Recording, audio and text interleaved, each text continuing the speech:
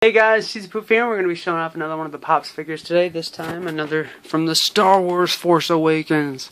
You guys have already seen the unhooded version that was the Target exclusive. And here is the normal Kylo Ren figure. So, you can see him all hooded, clouded in mystery with his tri-saber and everything. So, let's go ahead and get Kylo out of the box so you guys can see him up close. It's like all the other Star Wars Pops. You can tell, of course, it is a bobblehead. So he's got that hood on, and I do love that design that they have to almost make it look like it's a cloth kind of thing. So that looks pretty sweet on top of his little metallic face that they have on there. His little Darth Vader-esque helmet that's underneath, clouded under the robe. The rest of the robe on him makes him look like the Night's Watch from Game of Thrones a little bit. It's pretty cool, but then there's that triple lightsaber.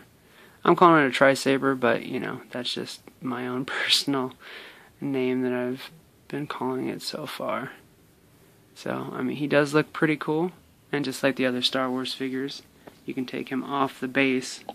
You can still have him hanging out if he does stand up, or you can put him on the base to make it so that there's no question about him standing and shaking his head like crazy. The rest of that cape there. Almost wish the lightsaber is coming off to the side. Like first trailer Kylo Ren Pop. But he's cool. Let me know what you guys think of all these. If you're fans of the Pops, the way that they look for the new Star Wars series, or how you're coping with the month or so wait that we have left. And with that being said, that's it for this time. Hope you guys enjoyed, and I'll see you later.